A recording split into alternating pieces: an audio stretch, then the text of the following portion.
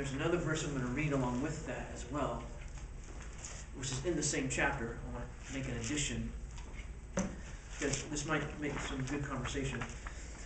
Acts chapter 1, verse 31. It says, and when they had prayed, the place where they had gathered together was shaken, and they were all filled with the Holy Spirit and began to speak the word of God with boldness. And now go back up to verse 7 of chapter 4. It says, and when they had placed them in the center, they began to inquire, by what power or what name have you done this? Then Peter, filled with the Holy Spirit, said to them, rulers and elders of the people. And notice, filled with the Holy Spirit, I want to just mark that out, because there's some things that I want to talk about in reference to the doctrinal statement, what it says. So just a footnote to yourself in your head. Chapter 4, verse 7 and 8, and then also 4:31. Now go to the book of Ephesians. Book of Ephesians, chapter 1.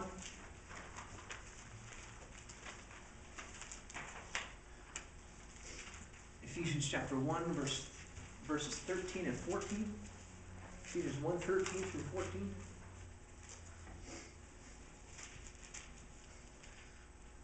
Ephesians 1, 13 and 14. In him you also, after listening to the message of truth, the gospel of your salvation, having also believed, you were sealed in him with the Holy Spirit of promise. It is given as a pledge of our inheritance with a view to the redemption of his own possession, to the praise of his glory. There's the sealing of the Holy Spirit. In the same book, Ephesians, and we go to chapter 4. Ephesians chapter 4, go to verse 30. We brought this up last time. Somebody brought this up last time. Ephesians 4, verse 30. And do not grieve the Holy Spirit of God, by whom you were sealed for the day of redemption. You can't seal a force. You can't grieve a force. You grieve people. So that's a proof text, so to speak, of the personality of the Holy Spirit. Now go to the book of Titus. Philippians, Colossians, 1 Thessalonians, 2 Thessalonians, 1 Timothy, 2 Timothy, Titus. Two more passages we're going to look at, Titus and then 1 John, Titus and then 1 John.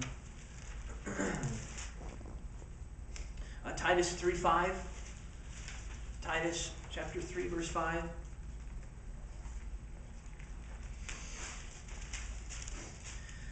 He saved us not on the basis of deeds which we have done in righteousness, but according to his mercy, by the washing of regeneration and renewing by the Holy Spirit. There's a regenerating work of the Holy Spirit, which we're going to talk about in a few moments. And then last, 1 John 4:13, 1 John 4:13. 1 John, 1st, 2nd, 3rd John, Jude, Revelation. So 1 John 4:13.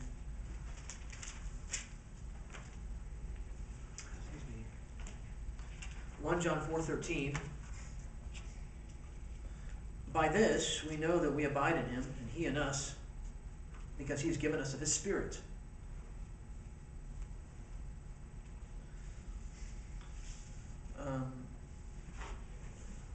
So those are the verses that I wanted us to look at in connection to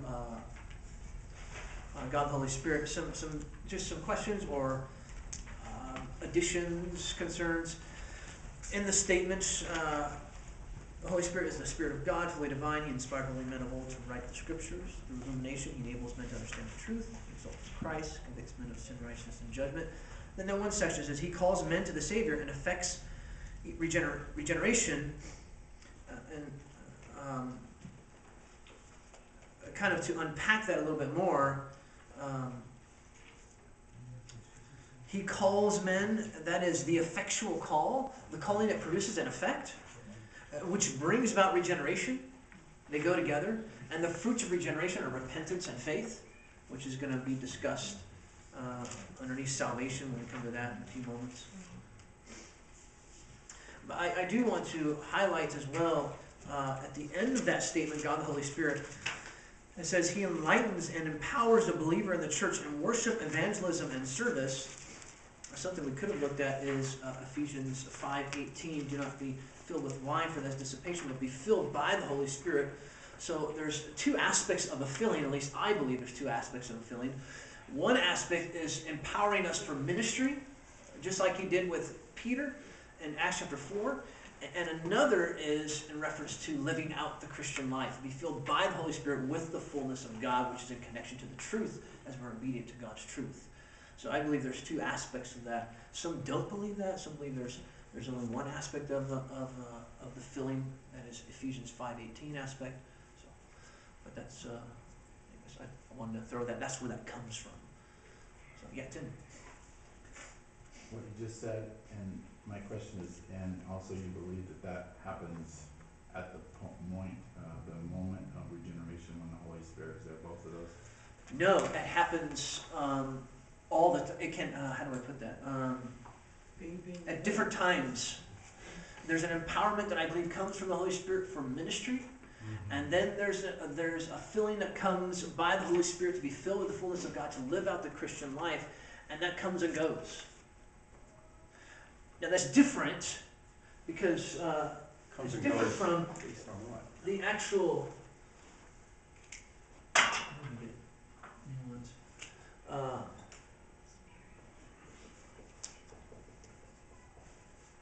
Oh, yeah. From the indwelling of the Holy Spirit, so that's different.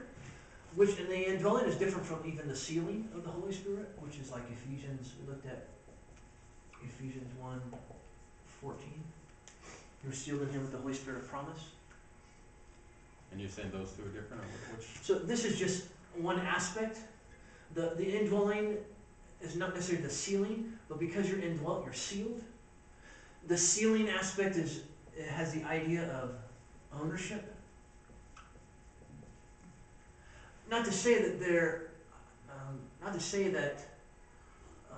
these are not connected, because they are, but we have to make sure that we understand this is one aspect of the Holy Spirit, this is another aspect of the Holy Spirit. You can't have one without the other, in other words. Exactly, I yeah. was just gonna say, you're saying you can be indwelt but not sealed? No, that can't happen.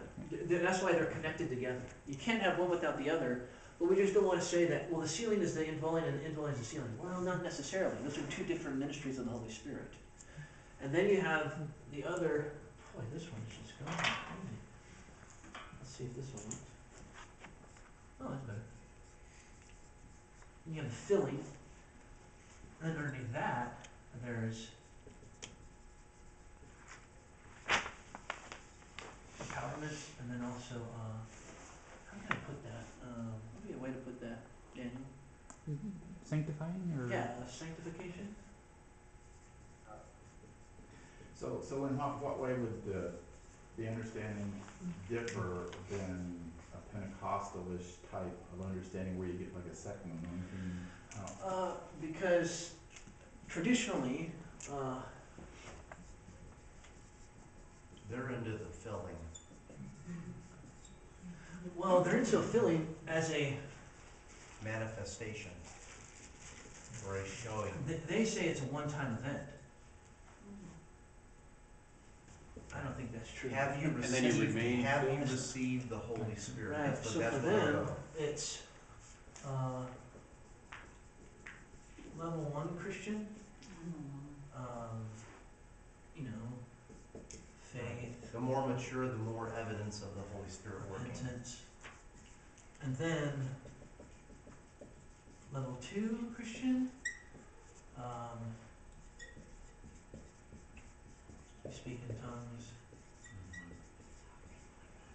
That's the evidence, that's the level 2 you come up to. So they connect this with this, and it's a one-time event for them. Where, do not get drunk with wine, for that's dissipation, but be filled by the Holy Spirit.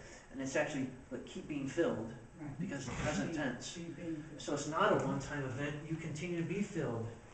And if you know a connection with Ephesians was written at the same time as Colossians, and Paul says in Colossians, let the word of Christ richly dwell within you, singing psalms, hymns, and spiritual songs. The same outflow of letting Christ's word dwell within you is the same outcome as when you're filled by means of the Holy Spirit with the fullness of God. Which means that for you to have the filling in the sanctification aspect, is connected to Scripture and your obedience to it. Does that make sense? Is it like yielding yourself more completely to the Holy Yes. Spirit? Yes. And so Which you is are- yielding yourself more completely to Right. the Word of God. They go together, they go hand in hand. Because it's a living out the Christian life, because he says, in contrast to that, you're getting drunk with wine, you're being controlled by wine. Another thing, filling, It's the opposite of grieving the Holy Spirit. You yield more completely. the aspect of dominance, what's dominating you? Yeah, Dean, when we go read. John 15, the whole, John spends a lot of time talking about abiding in God, God abiding in you, abide in love, God's love will abide in you. How does all this fit in with abiding? Who does the abiding? Who controls the abiding? Who initiates the abiding? I'm trying to understand your question. We're told to abide in Christ. We're Right. first told to come to Christ. We all did, and then we're told to abide in Christ.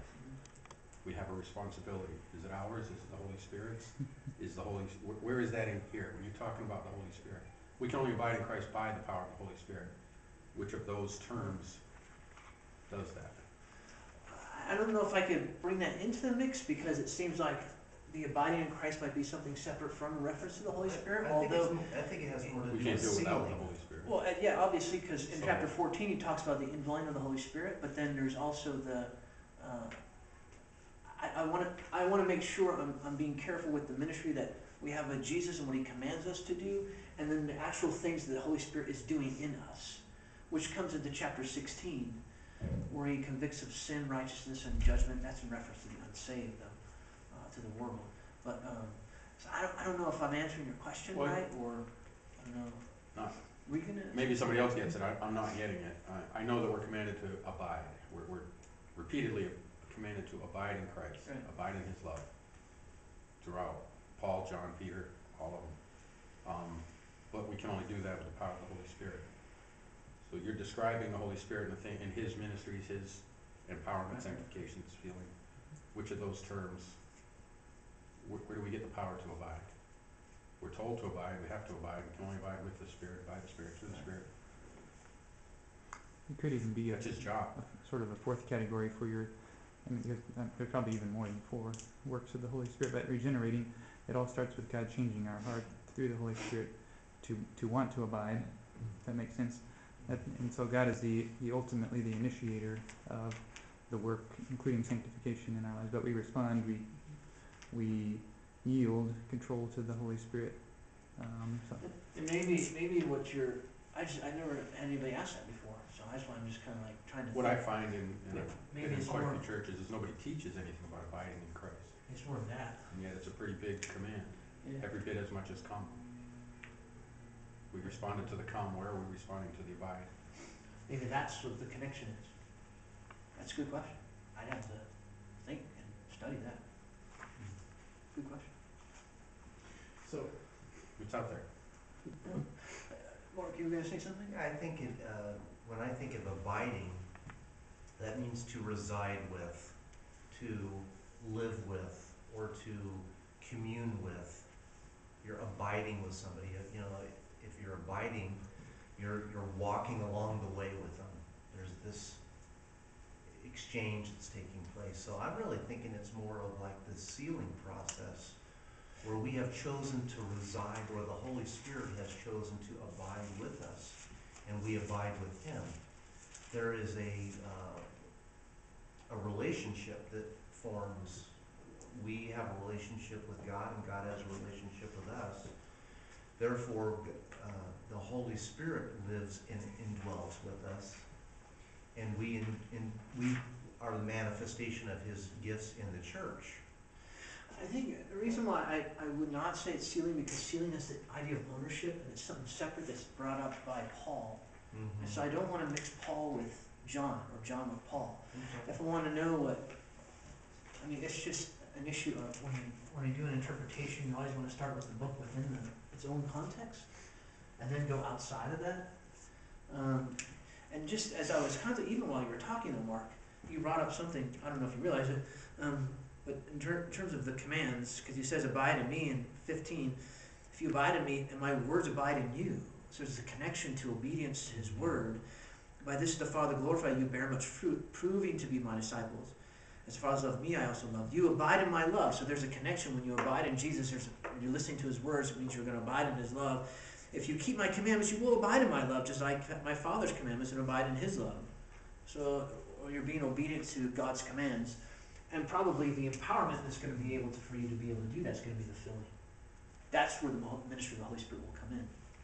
But see, that's just off the cuff.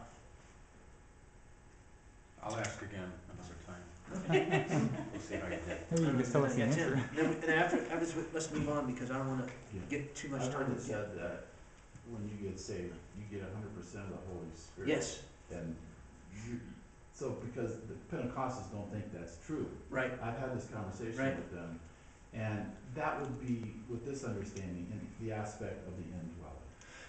Right, it's this. There's some, like MacArthur, John MacArthur, does not believe in this. He would not take this view of empowerment unless things have changed. I disagree with him in that regard. So, and I'm not saying that I'm right. I'm just saying that there's a disagreement that I have with him in reference to that because. But in my own viewpoint, I think that the reason why he does that is because it's a reaction to this, Oh, yeah. which has been, Mm-hmm. which minimizes, Right. it minimizes this. Yeah, that's where my It says, questions are coming from. You're a second-class Christian. You're Right. not really a Christian until you speak in tongues. Right. It's really the emphasis that it becomes. Who was telling me? Somebody was telling me that they grew up in an Assembly of God church. Anyways, somebody was saying they grew up in an Assembly of God church, and there's the pressure to have to try and speak in tongues, Yeah. or else you're not just in. Yeah. It's like, wasn't that you? Oh, I knew somebody told me that. Yeah. I mean, the pressure. pressure. You're forced. If you don't speak in tongues, then you don't have power. Mm. Ah, Right. What? And then they go hand in hand with the prosperity gospel, where if you, Can't be yeah, far-minded. that's right, exactly. you just don't have it. I'm not, is speaking in tongues just learning a different language, like right off the cuff? What is it? Oh. There you go. Oh, man, there you go. We'll skip next Sunday. Yeah, That's just, Wow. what I believe is it's a real language. And we could all have a different belief. What I think is very clear, we'll find this out when we come to 1 Corinthians 14, and then you'll see what the real view is. Yeah. The process. The real. I think it's very apparent it's a real language. Pentecostals will not see it that way, or second wave or third wave charismatics, they will not see it that way. They think it's a language that you have with God. Lama, Bama, Kodama. It's Yeah. unintelligible. Yeah, it's unintelligible. I just think that's. Yeah. And unbiblical. I don't believe that, but I mean, we'll see what 1 Corinthians 14, because there's a verse that they use in there to try and prove that point. So it's a great question, but unfortunately we have to move on. I'm sorry, man. Roman numeral 3, man. We've glossed right over the Holy Spirit. You know? I know. I mean, come on. You got It's a tough- sidetracked. It's a tough issue, it really Sidetracked. is. It's No, much I more think than that. that's a good question. I think it's a really good question. People debated that for a long time. Man is the special creation of God made in his own image. He created male and female as the crowning work of his creation. The gift of gender is thus part of the goodness of God's creation. In the beginning, man was innocent of sin and was endowed by his Creator with freedom of choice. By his free choice, man sinned against God and brought sin into the human race. Through the temptation of Satan, man transgressed the command of God, and fell from his original innocence, whereby his posterity inherit a nature and an environment inclined towards sin. Therefore, as soon as they are capable of moral action, they become transgressors and are under condemnation. Only the grace of God can bring man into his holy fellowship and enable man to fulfill the creative purpose of God. The sacredness of human personality is evident in that God created man in his own image, and in that Christ died for man. Therefore, every person of every race possesses full dignity and is worthy of respect and Christian love. Take your Bibles and let's do a couple of these verses. Genesis 1, 26 through 30. Genesis 1.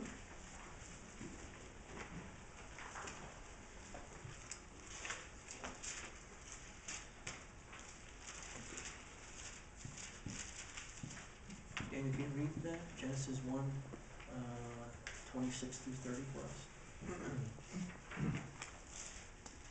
Then God said, "Let us make man in our image, according to our likeness, and let them rule over the fish of the sea, and over the birds of the sky, and over the cattle, and over all the earth, and over every creeping thing that creeps on the earth."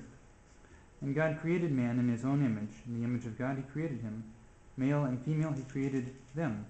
And God blessed them, and God said to them, "Be fruitful and multiply, and fill the earth and subdue it, and rule over the fish of the sea, and over the birds of the sky, and over every living thing that moves on the earth." Then God said, "Behold, I have given you every plant yielding seed that is on the surface of all the earth, and every tree which has fruit yielding seed. It shall be food for you, and to every beast of the earth, and to every bird of the sky, and to everything that moves on the earth which has life, every green plant for food." And it was so. Now turn to the middle of your Bibles to Psalm 51. Psalm 51.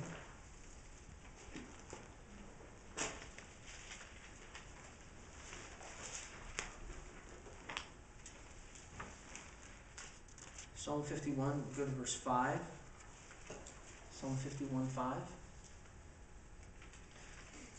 "Behold, I was brought forth in iniquity, and in sin my mother conceived me."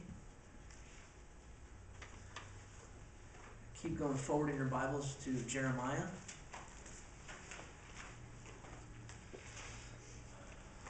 Isaiah, Jeremiah. The book of Jeremiah, chapter 17. Jeremiah 17. Verse 5 and verse 9. Verse 5 and verse 9. Verse 5, "Thus says the Lord, cursed is the man who trusts in mankind and makes flesh his strength, and whose heart turns away from the Lord." Verse 9, "The heart is more deceitful than all else and is desperately sick. Who can understand it?"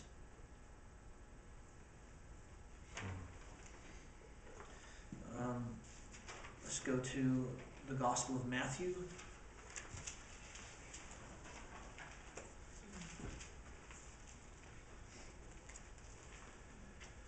Matthew chapter 16, verse 26. Matthew 16, 26. Matthew chapter 16, and then go to verse 26.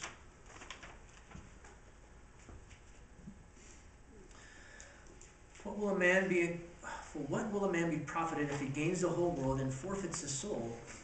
Or what will a man give in exchange for his soul? And then go to Romans, the book of Romans,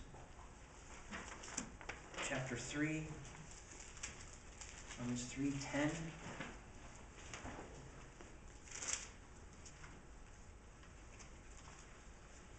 Romans 3:10. Romans chapter 3, verse 10. 10 and 11, "As it is written, there is none righteous, not even one. There's none who understands. There is none who seeks for God." Drop down to verse 18.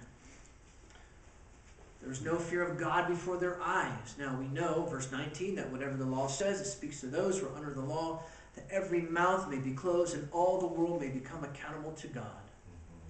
Because by the works of the law, no flesh will be justified in his sight, for through the law comes the knowledge of sin. And then go like a page or two over to chapter 5. 5 verse 6. I'm sorry, not 6, verse 12. Excuse me, I'm sorry. Chapter 5, verse 12. This is the classic statement by which Paul explains how man fell and how it's passed down to man. "Therefore, just as through one man sin entered into the world, and death through sin, and so death spread to all men because all sinned." I'll unpack that later on in just a moment. And then, go to 1 Corinthians, the book we're studying on Sunday for our service. 1 Corinthians 15.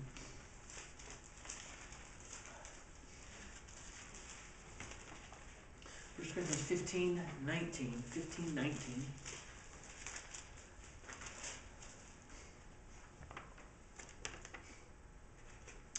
Verse 19, "If we have hoped in Christ in this life only, we are of all men most to be pitied. But now Christ has been raised from the dead, the first fruits of those who are asleep. For since by a man came death, by a man also came the resurrection of the dead. For as in Adam all die, so also in Christ all shall be made alive. Those are the verses I wanted us to read.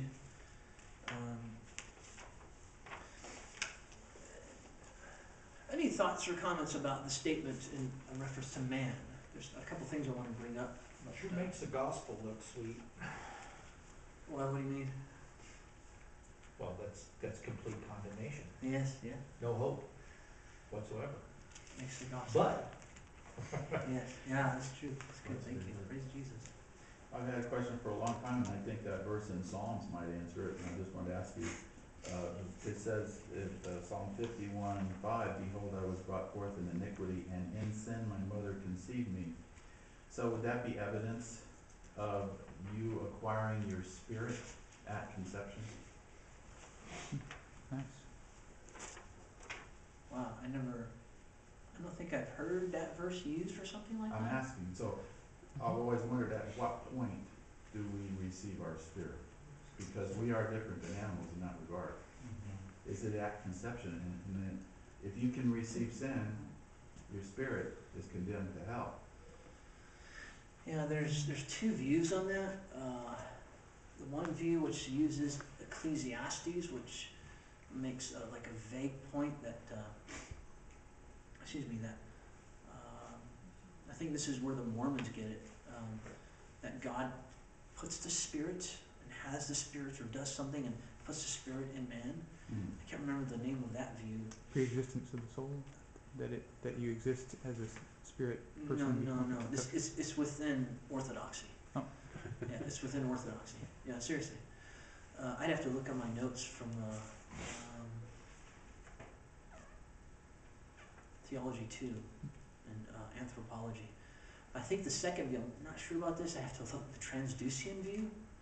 The Transducian view, I think this is what it's called, where actually when a man and a woman come together and it produces a child, they are actually given the power by which they bring about another person has a spirit. They're actually in that process. I don't know if that makes sense. So one view is like God has the spirits here. Another view is we are actually a part of doing that. We're involved in that process and God providentially oversees that. So those are the two views. As we impute sin to the child. Yes. And that's why it's passed down. Not only is the spirit there, which is kind of, but also obviously the sinful nature. Well, I guess my question is, if we do not hold to the view that at the point of conception, man is a spiritual being, different than animals, then what would be the logical conclusion is now we're on the slippery slope of, okay, now when in this process does this actually occur? That's what distinguishes us from animals, is this process that you've got here. This sin comes into the fray and is part of this process, in my opinion. And I'm probably not doing justice to the two views because I haven't looked at my notes in a while, but just kind of dovetailing off of what Mark said, the reason why I can't take, personally I couldn't take the first view, and some evangelicals do, is because it just seems kind of weird to me that God has some spirits over here and he gives that at conception it happens. Like a spirit bank or something? It's really, then you can very easily move into that Mormonism type of mentality, that there's spirits that are alive and then God puts them in like that, because that's the Mormonism belief. But we do know that it does occur. Something happens. Something happens, and what that is, of course, that's probably, subjective, so. It's hard for us because the Bible is silent on that, yeah. Well, I was thinking it was, when you made a decision, a conscious decision to accept Christ, then the Spirit comes in and does its job, right? Well, the Holy Spirit, yes. Oh. Yeah, so you're right on that, yes. What we're speaking about is an actual human spirit, which I believe it's the soul The as well. soul. I'm Mhm. a dicon, Dicon. tricon. At what point does a child receive the Spirit? At what point does the child receive the soul? And I believe it's actually, we are a part of that process in We're kind of procreation. tagged with the soul, right? Oh, sorry? We're kind of tagged with the soul. Kind of like it just, it's there. I mean, Yeah. And they're asking when. Yeah, but we're asking when does it happen? Yeah, see, it's kind of, Yeah, and I was wondering if that verse in Psalms kind of pointed to, since that's when you got sin, was it conception? Well, can you really have Right. sin without a spirit? Or a soul. Or a soul. Or a soul, because that is the actual Can an animal have intellectual. sin? No. right, yes. I So, understand. to me, that kind of implies you do receive your, soul at conception. I don't know. Well, Again, we wouldn't I've be a never- being without a soul, we wouldn't be human without a soul. Right, we are have different to than have that animals. soul. When that happens, I mean, I've never heard that verse used for that, but I'm not saying that there shouldn't be, I'm just, I don't know. I'm trying to get there. but yeah, Sandy. That's probably one of those things that we're I don't think supposed you got to there know. yet. One of the things I was yeah, well, that's some of the conclusion I came to in class, I never remember that. How do we know that? Anyways. I'm sorry, I didn't hear it. Didn't hear What did she say? Oh, what did you say, Sandy? I said that's probably one of the things that we're not supposed to know. Oh, I would like to point out, if you notice, almost in the middle of the statement where it says, therefore, as soon as they are capable of moral action, you see what that says in the statement? They become transgressors and are under condemnation. I don't think, that's a problem. Because, first of all, actually, look at the statement before that. Through the temptation of Satan, man transgressed the command of God, notice, and fell from his original innocence, whereby his posterity inherit a nature and an environment inclined towards sin. Now, I believe that's true, right? You have Adam, right, and from him, All right, sin. we get a sinful nature, right? Right. But that's not only that, because Romans chapter 5 verse 12, which that's why I made mention of that. Through one man sin entered into the world, and death through sin, and so death spread to all men because all sinned. Mm-hmm. All of us were in Adam. All of us were in Adam. This is actually called the headship view. Is it were or are? Is it, I mean, you've placed like a past tense or a present tense. Because Is it it an already happened. ongoing- If we were there, it would have been, we are in Adam. If we were there at that time, the sense is past, now it's we Okay, were. let's see the context. We were there in Adam. It's the headship, also known as the federal view, which you might know about this, because that's Presbyterian. Yeah, me and the Presbyterians don't agree on everything. I'm not saying that you would agree, but you would know that, the federal headship view. Yeah, I one think of the it's- questions I always had is, you're saying we were in Adam, Hmm. not he represented us, but we were actually part of him. I believe both. That it's a headship. He was the head over us, and and therefore, thus he represented us. And so when he sinned, he plunged us all into sin. And the reason why this is important is because if it's strictly this, if it's just strictly this, I'm not saying it could happen, but you could come to the aspect where you start to question the incarnation. Because Jesus was human. Mm-hmm. So it's not, it cannot strictly be this. I think it has to be part of this and this. It has to be both. But I mean, that's Well. New definitely Testament- what's being said is we are sinners, right?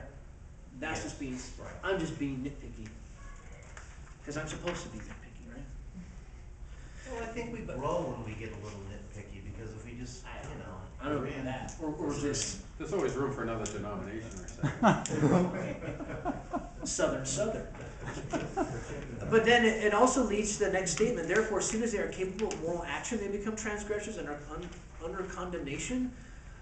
Yeah, I think that's a little, So you have a problem with that then? Yeah, because humans are already transgressors and condemned before moral action. I would agree. Yeah. They have violated moral code immediately. Yeah. Well, it goes to nature. Even if you're at a point where you can't actually take action upon that nature, you still have it. You're going to, Right. It's imputed to you. period. Right. You're gonna do it.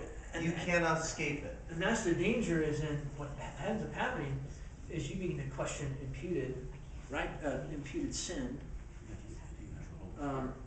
And maybe the reason why they did this is because so that way you can say something about infants when they die. So how do you handle that then? What were you gonna say, Dave? Well, actually was gonna be my question is if, Yeah. We know, I yeah. know where you're going, good. I know where you're going, good. well, if they're born in sin, Right. yet they're not held morally culpable if they die before they are able to develop a moral, and before they, they can't accept Jesus at the point where they don't have any real understanding. And you would deduce that they would have to go to hell, right? Well, yeah. That would be the logical That'd progression. be the logical progression.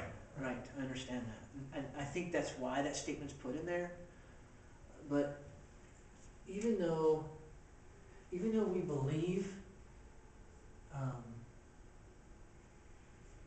we believe in imputed sin, no matter if they have capable of moral action, as soon as they're capable of moral action, even if they do have that, do we not believe in the grace of God? I mean, we Amen. can say that, right? Amen. Now, some have taken the viewpoint that no, that's because babies do end up going to hell. You know what? The Bible doesn't say that. The Bible's very silent on that stuff. But let's just know that, how about we just know that God is going to be good and He's going to be merciful as He sees fit. Gives mercy on those who give mercy. The child's not aware of his sinful nature until a certain point. Right. And that's, But he- I agree with that. But he still has broken the moral code or the law. Oh, it's still this. He has violated, yes. He's still part of that. And even it's not just this. He or she still has a sinful nature that's passed down to them. Yes. Whether they're actually responded in that by making a decision or not, it doesn't matter. Yeah, right. But it doesn't, I don't think it necessitates, well then that means I have to go to hell. Well, maybe we just trust that God's gonna do what He's gonna do, and we just let that go, and we say, God, we know that you know what you're doing. Right. There's Sovereignty. plenty of evidence in scripture that God loves his people. Christian parents have a child who dies. If God is merciful, you have hope in that. You trust in His providence. Yes. What are you gonna say, Dean? Every one of us, I'm gonna assume, every one of us sitting here have made a decision for Christ. We're all going to heaven. Fair statement? Every one of us sitting here has a sin nature, and we're going to heaven. If we sin, 1 John 1:9, we ask repentance and we're cleansed. If we haven't sinned, we don't have to ask for forgiveness, we haven't sinned. Babies haven't yet sinned. They have a sinful nature, but they haven't sinned. There's no need for repentance, there's no wall between them and God. I would take that a step further though. Knock yourself out, it works for me. I did not make a decision for Christ. Christ chose me. All right, so you I can nitpick responded there, to but I responded So to that. people are sinners because they sin. we're sinners because we have a sin nature, we can't help ourselves. We sin because we're sinners, is who we Amen. are. That's right. And so that's where I think that you could end up seeing the rub. I understand your logic in that, but where the rub could be apparent is when you flip that around. I'm a sinner because I sin. No, we sin because we're sinners. It's who I am through this and this. It's together. But I understand I your don't logic. disagree, but a baby hasn't made an act yet. I understand your logic, but they're still culpable. I'm not doubting they're culpable. Yeah. I'm not How are saying, they culpable? we're sitting here sinners, all of us believing we're headed to heaven. Well, a child sins. What I'm saying is having a sinful nature isn't what keeps you out of heaven. A baby born in a sinful nature isn't by its very nature kept from heaven. We, by our very well, nature. And see, the other logic too that I think that could be flawed in what you're saying is, I don't believe that I have a sinful nature. I still am in the flesh. My sinful nature is dead. Which that's a whole nother issue. Yeah, we could argue that one. Yeah. And it's incapable of doing anything righteous. Because I believe there's two aspects, and I think it's very apparent in Paul. You go to Romans chapter 6. The old man, the old nature has died, but I still have flesh, vestiges or remnants of sin that's still inside of me. So that creates a whole nother thing. And that's where I I think. don't have a problem with the distinction that we have a sinful nature and we also sin. I mean, those are two distinct. A 1-year-old sins all the time. Sin of pride. They're constantly wanting me. It's all about Right. self. Right. A 1-year-old. And see, and that's why you're trying to figure out, well, at what point, that's why this statement can break down, the moral action. Well, is it 7 months old, 8, is it 2, is it 5? And who's the one who's gonna determine that? And the other thing I've heard is, are they God's elect, or are they not? So, Yeah. Yeah. I've also heard that. Right, I've heard that, that's where the reform camp comes in, where if they die in infancy, then it means they're not elect, so it means they went to hell. I think, You certainly can't know they're not elect. I can't remember which Reformed theologian took that view, so I won't say who did, but, you know, I just say, look, this is what the Bible says, this is passed down to us. I don't fully understand how that works for an infant. Do I believe infants go to hell? No, I struggle with that. I believe God's gonna be gracious and merciful as how he sees fit. But maybe he sees fit to do that.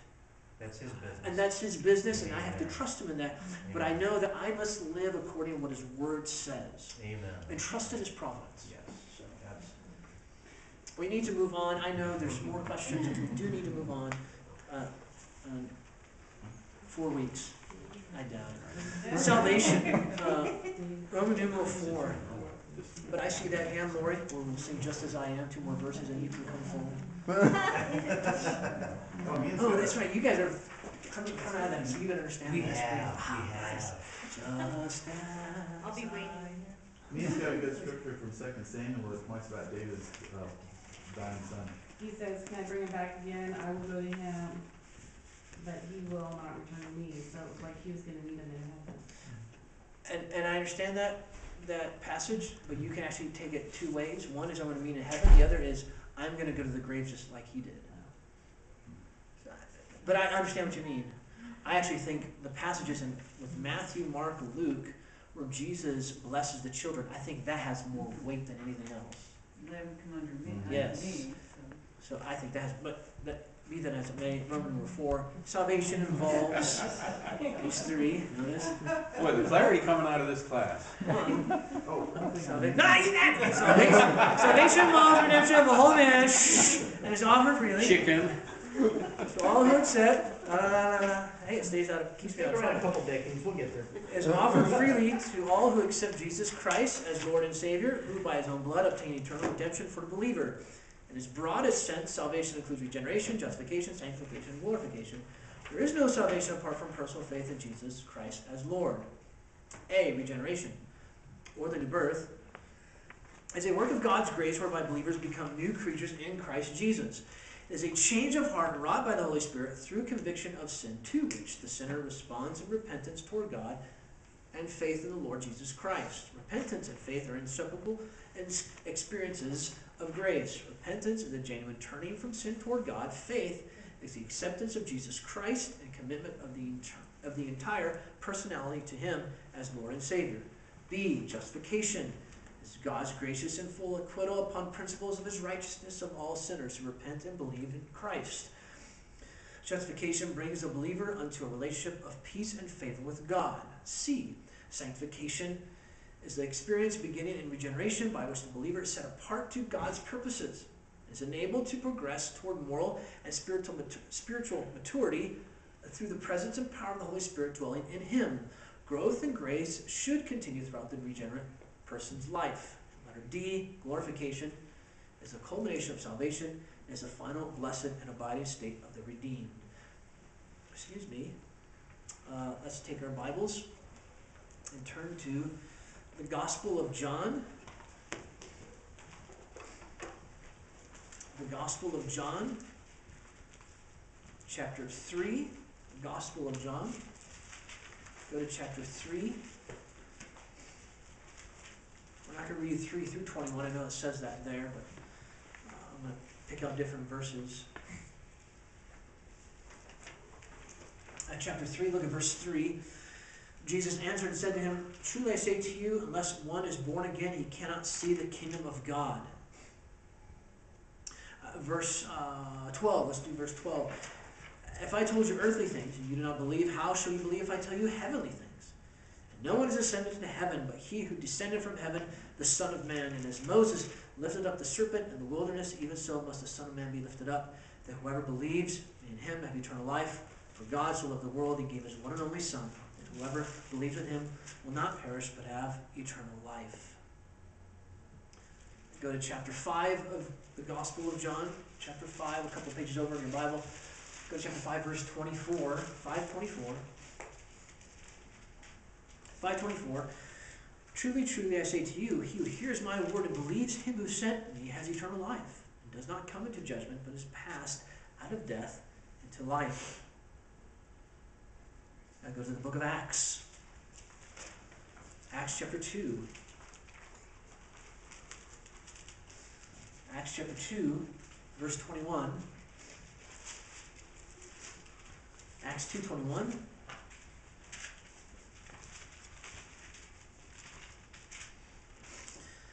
"And it shall be that everyone who calls on the name of the Lord shall be saved." Go to chapter 4, verse 12. Acts 4:12. Acts 4:12. "And there is salvation in no one else, for there is no other name under heaven that has been given among men by which we must be saved," which is actually, in context, our Lord Jesus. Now go to Acts chapter 17. Acts 17, verse 30. Acts 17:30. Acts 17, verse 30.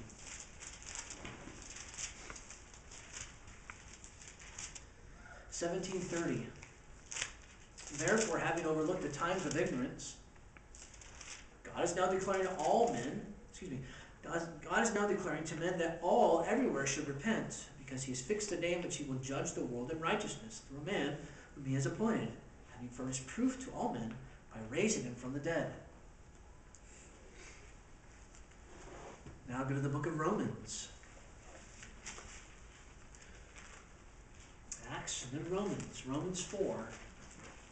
Next book over, Romans chapter 4. We'll start reading verse 3. Romans chapter 4, verse 3. "For what does the scripture say? And Abraham believed God and was reckoned to him as righteousness. Now to the one who works, his wage is not reckoned as a favor, but as what is due. But to the one who does not work, but believes in him who justifies the ungodly, his faith is reckoned as righteousness. Just as David also speaks of the blessing upon the man to whom God reckons righteousness apart from works. Happy are those whose lawless deeds have been forgiven, and whose sins have been covered. Happy is the man whose sin the Lord does not take into account." Amen. Chapter 10. Chapter 10 of Romans. Chapter 10, verses 9 and 10.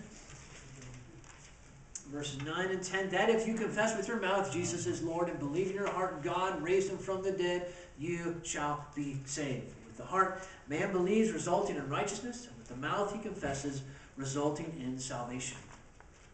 And then if you go forward, verse 13 of chapter 10, "For whoever will call upon the name of the Lord will be saved."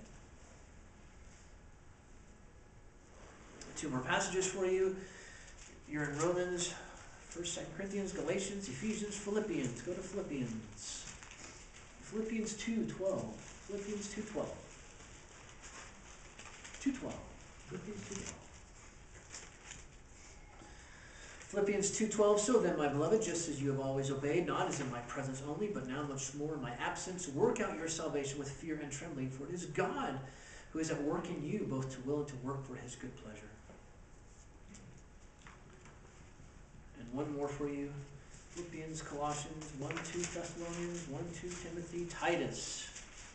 Go back to Titus. We read from Titus a couple of points ago. Titus chapter 2 this time. Titus 2.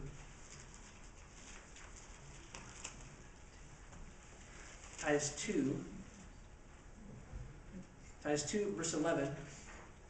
For the grace of God has appeared, bringing salvation to all men, instructing us to deny ungodliness and worldly desires, and to live sensibly, righteously, and godly in the present age, looking for the blessed hope and the appearing of the glory of our great God and Savior Christ Jesus, who gave himself for us, that he might redeem us from every lawless deed and purify for himself a people for his own possession, zealous for good deeds.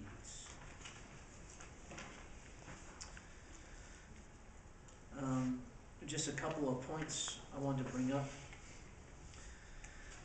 Notice in regeneration, letter A, the very end, where it says faith is the acceptance of Jesus Christ and commitment of the entire personality. I think that's weird. Why do you say personality? I think it should be person. That's just, I'm nitpicky with that. I also believe faith should be delineated more. Faith's the acceptance of Jesus Christ. What does that mean? I think it should include trust in the person of Jesus Christ and his work, his life, death, burial, and resurrection. I think that should be stated because it seems too vague. But again, that's me. I definitely think a stronger statement should be made in reference to justification. Letter B. Justification is a gracious act of God whereby he declares a sinner just, based solely on Christ's personhood and accomplished mediatorial substitutionary work. That should be stated. The righteousness of Jesus is imputed towards the sinner's account. That should be stated as well, I think. It needs to be emphasized stronger that we are imputed with the righteousness of Christ. Where did you get those clarifying statements from? This is actually Westminster Confession. Actually, I really don't remember. It is a definition that I have of justification that I just read to you. It might have been Westminster Confession, or It does, Westminster Confession clearly. delineates states that very, very particularly, which I think that should. That's, to me, that's very weak. So especially since this is the heartland of the gospel. Yeah. And when it says full acquittal, I don't know about that. We're declared righteous. That should be stronger. Better than just being declared not guilty. Yeah, you're not just declared. You're not just declared not guilty. You are declared righteous because you're righteous. The righteousness of Jesus. What do you do with 1 John 1:9? What do I do with it? If we're declared righteous, why would we ever need to be cleansed of all unrighteousness again? Good question. Why? Never can always sin. I'm asking you. Answer the question for us. I have the question. I can't answer it. Why would I ask it if I knew the answer? I'm not a lawyer. So I'm a lawyer then? You're a pastor. Doesn't make me a lawyer though. Makes you the expert in the room. Oh, so now I'm the expert. In the room. You're the man. The Be the expert. man. The expert being stupid. Cut it out. All I'm getting at is that seems like It would seem like it contradicts. Right, no, I understand. Although, if we take it that there's a declaration of righteousness in terms of my standing before God, and then 1 John 1:9 is my continual relationship and fellowship with God, then that seems to iron out those it's things. the two separate things. You know, we have a Yeah. sin nature and we sin. You go back to that sin nature thing, aren't you? I'm ticked off at it. I'd really like to be done with it. Isn't that what the Antinomians thought? That That- you were once righteous, you don't have to worry about sin anymore? Is that what the teaching Well, was? no. No, I'm Antinomians nowhere said near there's, there. there's no law, so therefore, Right. I can do whatever I want. Yeah, Mark. Anyway, as I read this, I'm asking myself, who is the audience? Who are the people that this writing is intended to reach? And for a lot of people, they're not very deep. They're not really, they haven't gone really deep with God and into His Word and stuff. So some of this is written on a very basic level. And so when I read this, I'm thinking, well, I gotta probably cut the author of this, which I'm sure is probably some committee somewhere, because they're broadening things a little bit, and I think we can overanalyze things to a certain degree. I think you're I right. think you get the gist when it comes to justification. I think there's enough there that really tells a person it's not you, it's Christ who makes you just.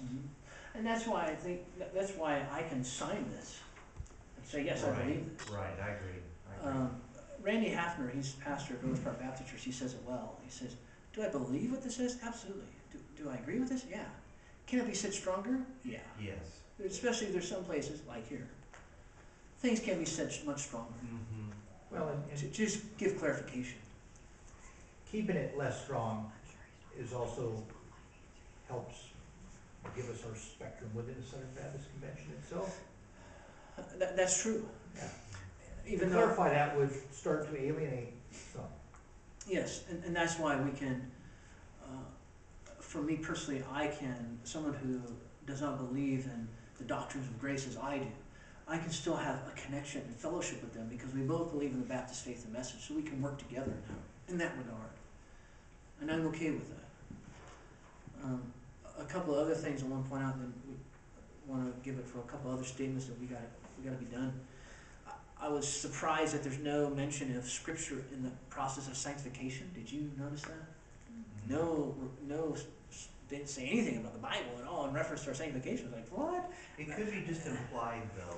And that's what I mean. probably what it is. It's in being implied. Yeah. Again, I'm gonna bring these things out because just things, pet peeves I have. But yet I do think that it does. I can sign it and agree with it. Amen. I also, this might create a whole conversation in and of itself. Growth in grace should continue throughout the regenerate person's life. I believe growth in grace will continue. Yeah, I had a problem with that word Yeah. should too. Yeah. Stop. I mean, there might not be, Say what you need to say. there might not be a lot of growth, but if you go from year 1 to year 50, there's gonna be some. Maybe very minimal.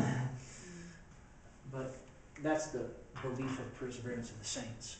So, yeah, well, I'm looking at overall, like the big, if you really look inside, then you'd see. Oh, I wasn't looking close. No, that's, look at the fine print. Last comments or questions about this? Well, maybe they put should as in encouragement. I mean, it should. You should be doing this. Yeah, it is a fact. It should. It should. And what if it's not? And you need to examine Yeah. yourself. Yeah. Anything else? Well, we'll see how far we get next week. You know, you're not supposed to say anything, you just nod your heads. No, I'm just being facetious. I like your comments and discussion getting going. I know, and I feel bad you have to, try and keep things tight rein. But if you have other comments or questions, talk afterwards and just discuss this more so, because obviously, and keep this in mind, and we can all keep this in mind. It's a statement that we all can agree on. Especially if you're a member here, you sign this. If you're a member, you've signed this, so we can agree on this. There's some things you might say, that could be said stronger, or that should be said differently, but overall, this is where we're at. So. Let's thank the Lord. We thank you, Father, that your word is perfect and right to everything, to the dotted I, the crossed T, and your law will not pass away at all. And yet we thank you that Jesus has fulfilled the law for us, because we have fallen so short. And now we stand before you with his righteousness imputed to us. So may we live out who you've declared us to be. Amen.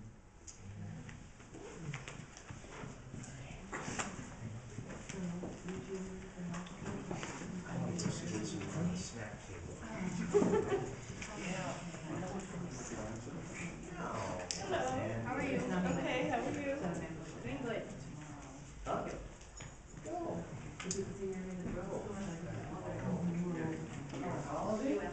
What? You know what, I'm actually